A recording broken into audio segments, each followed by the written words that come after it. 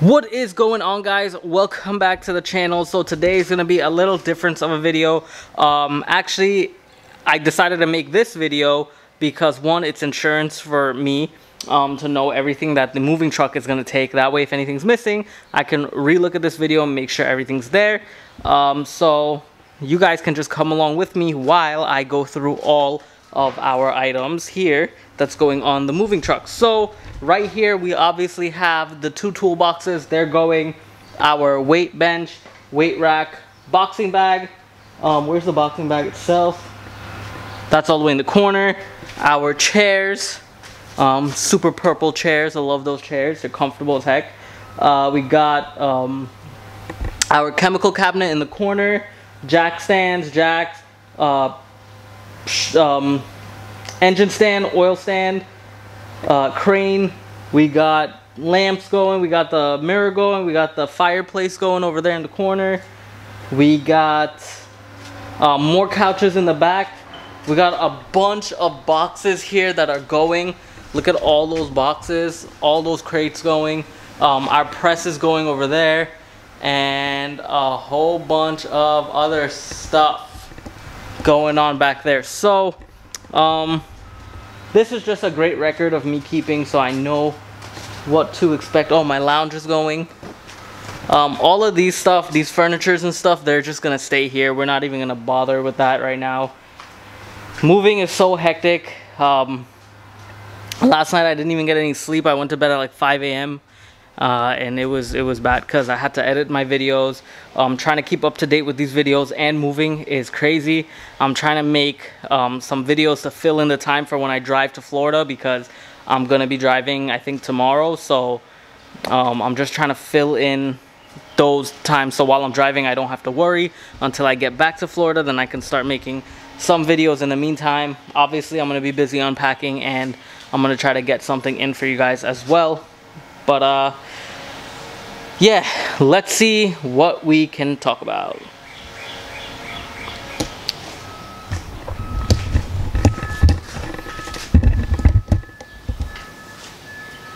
How about this? I got a good idea. Let's talk about the memories that we created in this garage and the builds that we've done. So first things first, obviously King Customz grew. Well, King Customz happened in Florida. Corolla Customz started here. And, you know, that was the side where all the lift was, all the toolboxes was. That's where everything was. I created the shirt here for the Chevy Avalanche when we did the Chevy engine build here. You guys enjoyed that. If you haven't seen it, I'll leave the card up here for you guys to click on the engine video to watch it and enjoy it. We also did the Toyota Corolla build right here in that spot, which was pretty cool. It's kind of weird seeing how empty everything looks. Well, right now it's not empty, but to see all the stuff from in the house in the garage, it kind of just looks so strange. Because now the house is empty, the garage is filled up, and it's not filled up with the ordinary things that I usually have in it, so it's completely different. But we had some good memories here. We had the 2 engine builds, which was pretty cool. The Avalanche, ever since buying the Avalanche, it actually all started in the driveway right over here. So this driveway here, this whole patio, is where the Avalanche actually took place. That's where I first started my videos, when I purchased the Avalanche the very first time from the kid. He's a cool guy. Purchased that. I ended up pulling out the entire thing, cleaning it up, found the rust spots. If you haven't seen the rust videos, I'll leave it up here for you guys to check as well. Awesome little series. That's when my videos started to take better quality. That's when my videos started to get into better quality. We also did the brake lines for the Avalanche here when the garage was being built, and this was off camera. I didn't even show on camera, but I didn't even bleed the brakes to a proper way, and when I put it in reverse, it crashed right into the garage, so that had to get fixed. But luckily it was still in the frame area, so the guy could just put the nail back in place and it was fine. That was something else that happened. What else happened with the Avalanche? We got the cluster fixed in the house. We did the undercoating in the house. I also had done the undercoating of the frame in the house. We done the differential service, the axle bearings, the engine rebuild. We've done the transmission oil and filter drain. We've done all the differential transfer case services here. So much stuff has taken place with the Avalanche, and the Avalanche has actually caused this channel to grow the way it is now and built an awesome tight-knit community like you guys, which I am forever grateful for. And these are the old Corolla custom tees. As you can see, they say Corolla Customs, and yes, I still rep them because I gotta wear them and I like them. That train, I'm not gonna miss that train at all because it's coming right now as we speak. What else we had? We had the Ford E350 van in here, which was pretty sick as well. I just bought that and flipped it. Bought it for $100. Train.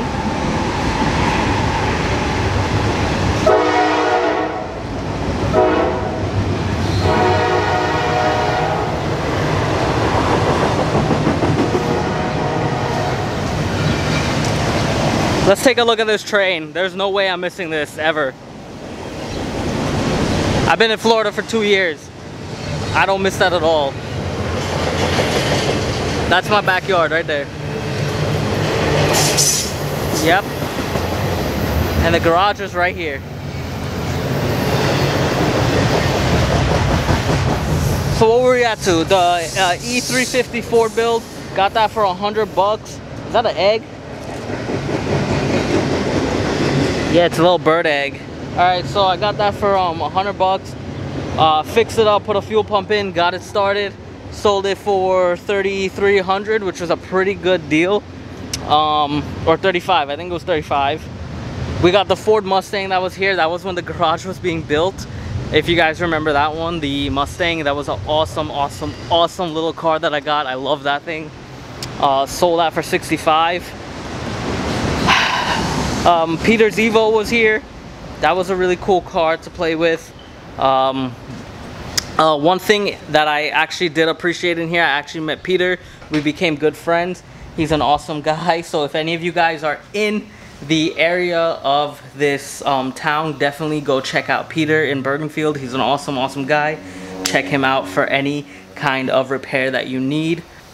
Another thing that we also did here was I did a give back video where I met one of the viewers. He was awesome. He was cool. We did a service on his Chevy Avalanche, which made me feel good about myself, and I'm sure it made him feel good. And both of us meeting each other and exchanging experiences, it was really cool and awesome. Funny thing is, he actually knew one of my friends that I went to school with, which was pretty cool as well. They have their own little friendship going on as well, so I think that's awesome. Such a small world. But there's so many different memories in this garage that it's gonna stick with me for a lifetime. The amount of things that I've learned that I hate Nissan Muranos. I don't think I'm gonna touch one of those again, but knowing me, I actually will probably want to try one again to see if I can get it running right. It took me a long time, but I want to see if I can get it running right the first time. So that's probably gonna be a challenge. I'll probably buy a junk one and see if I can do it. But a lot of memories. And guys, if you guys want to throw anything in the comment section below from watching my videos, any memories that I've missed or forgotten, definitely leave it in the comment section, and I will appreciate it. One, because you guys remember some stuff about me, and that's awesome. It's a cool little legacy to leave behind for people to remember things about you. And two, it means that you guys pay attention, so pay attention.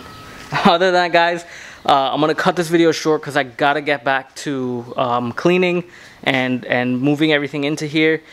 Also, the camera's dying, and I'll see y'all when I'm in Florida. Peace.